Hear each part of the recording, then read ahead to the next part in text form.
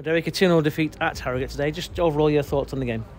Yeah, I thought we started the game very well. We started the better of the two teams. We got into some nice areas and we were unfortunate a number of times not to have got a clear sight of goal. In the first half we have to take off JJ McKernan with a head knock. He got an elbow to his head and he's had to go off at 0-0, which was hugely disappointing for us, but the incident was missed by the referee and his assistants at the time, so that probably could have been a red card for Harrogate in the first half. And then the referee gives a penalty to Harrogate, which we've seen on the video footage. It looks like it's come off Rawson's chest rather than what the referee seems to think it was his arm. The referee doesn't have the greatest view of the incidents because he's on a diagonal from it and he's maybe blinded, but he feels that he's given the decision as a penalty and they score from it. So that gives Harrogate a lift because we were well in the game up to then.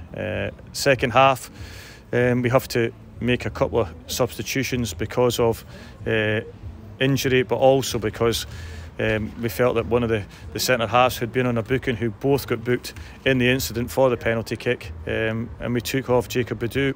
Possibly got the wrong one. We could have taken off Rawson, but that's in hindsight.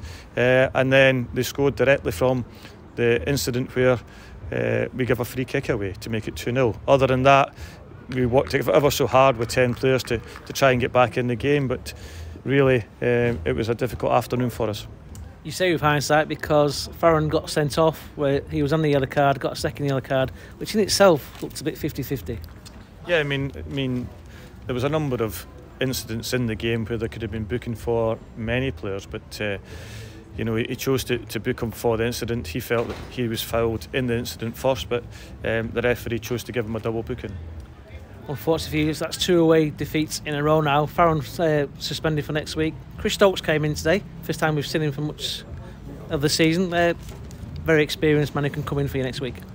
Yeah, I mean, we've obviously got that, and he's come on late on in the game, and we changed a few things in the 90 minutes. We got players an opportunity to play today, but in the end we haven't done enough to win the game today, and we just feel that maybe some major decisions in the game haven't gone for us. You had a few chances towards the end. Adam Mayer forced a great save from the keeper. Jordan Stew had a chance towards the end. Maybe if you got one, it just might have made a little bit of a difference towards that final 10 minutes. Yeah, I mean, I think it would have. I think that with the 10 men, for that 30 minutes, 20 minutes, we definitely kept on pushing, but unfortunately for us, it wasn't enough, and we couldn't get that one goal to give them a scare. Just almost a week now to go towards the transfer deadline. I know we've asked a few times, but how are you progressing with that? Yeah, we've still got the 2 players to try and take in to bolster our squad, and we've got a week to do that before the Salford game.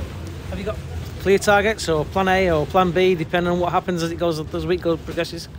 With Morecambe it's planned Z, X, Y, it's all these things. As you know, it is difficult. You mentioned JJ McKeon, then he was caught by a flaying elbow. No decisions were made, but how is he? Because he did look a bit gingerly as he walked off. Yeah, he's got a big lump in the side of his head, and that doesn't come with fresh air. He took a sore one. The player was trying to get away, and his elbow has made its way into his forehead, and unfortunately, we had to take him off right away. Last away game was a 3-0 defeat at Mansfield, but you got a response for the home game. You're back at home next week, looking for the same. Yeah, I mean, obviously we've had 2 wins, a draw and 2 defeats in our first 5 games, so, and we've obviously gone away to Rotherham as well, but this afternoon it was difficult when you lose that goal. The players felt hard done to, as you can see after the game. It hasn't got any better. Just going to pull you back there on the transfer targets. Anywhere in mind, any certain positions that you've got lined up? We do, yeah. We obviously we have to look at defensively and in attack, and they're the 2 areas where we don't have enough numbers at this moment in time. You was again today. Tom Bloxham started off really well. Michael Mellon again showed some good touches, a good effort from 30 yards. It wasn't too far wide. They're giving you the role, aren't they?